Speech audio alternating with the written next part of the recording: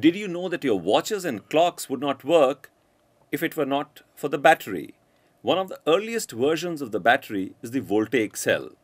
Today we will learn how to make a simple wet voltaic cell. We will need copper plate, zinc plate, wires and a bulb, and dilute sulfuric acid in a beaker. So now let's make one and see how it works. Take the zinc and copper plates and connect a wire to both of them like this. They will act as electrodes.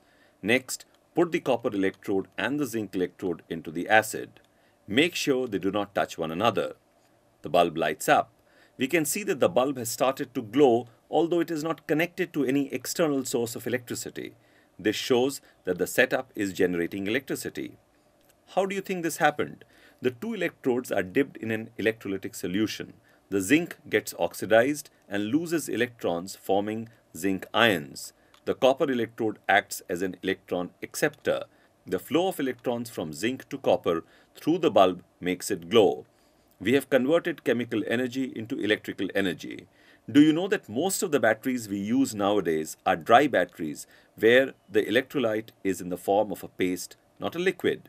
However, wet batteries are still seen in cars and inverters.